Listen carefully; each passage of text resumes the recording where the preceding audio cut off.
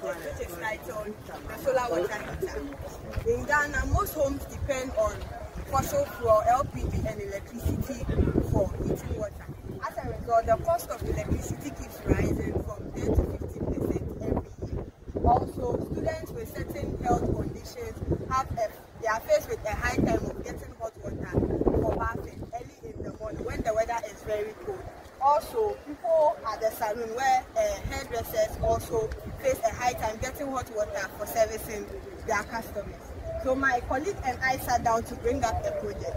So the ideas that we adapted in making our projects are one, Attc, is the use of things in our environment. And then we also adapted clean energy. That is, our projects will not pollute any greenhouse gases or cause pollution to the environment. So first of all, my colleague and I came up to design a structure for our project, whereas we are going to get compartments for every part or section of the project tonight. So first of all, the reason why we use the bamboo is because bamboo replenishes itself and then it adds a certain beauty to our project. Okay, so I would like to talk about the compartments that our projects are in. That is 4 basic compartments. First of all, we have our supply tank, we have our heater panel, we have our storage tank, and then we have our segmentation bed.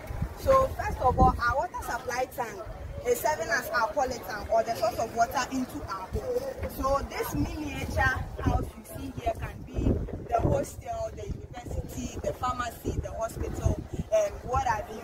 Also, once the water from the source is actually released into the heater panel, as you can see in here, we used copper because copper is a good conductor of heat. So once the water is transferred or flows through the copper and enters into the compartment, it comes down here. And once it is here, the 3 component principles of the thermos flux are actually adopted. That is radiation, convection, and conduction. Radiation is when the incidental rays of the sun hit on this transparent lid at short wavelengths and it changes into long wavelengths in the compartment. The reason why we painted the copper coil black is because black absorbs and retains heat. Also, the compartment is painted white. The reason being is because the compartment is not part of whatever happens here, but rather the white is supposed to reflect the radiations from the sun on the copper coil. Also, convection is when the water in the copper tubes gets heated up, and conduction is when the copper coils absorb the radiation from the sun. In here, as you can see through our inlet pipe, the water comes through. Once it becomes heated, or once the water is hot, it becomes light, so it is able to move through the pump throughout to the outlet pipe.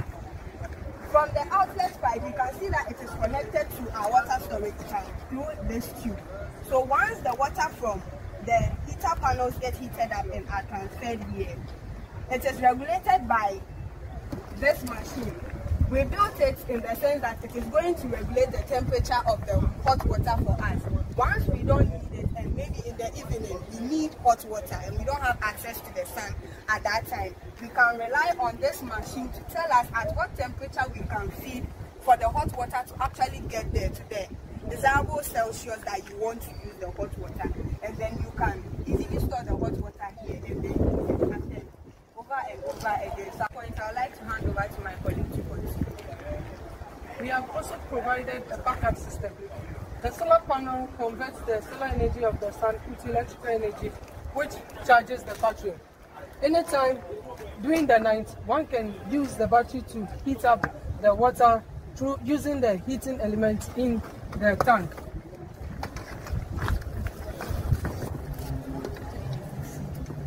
Which is the DC heater, which is powered through the multi-purpose device through the battery.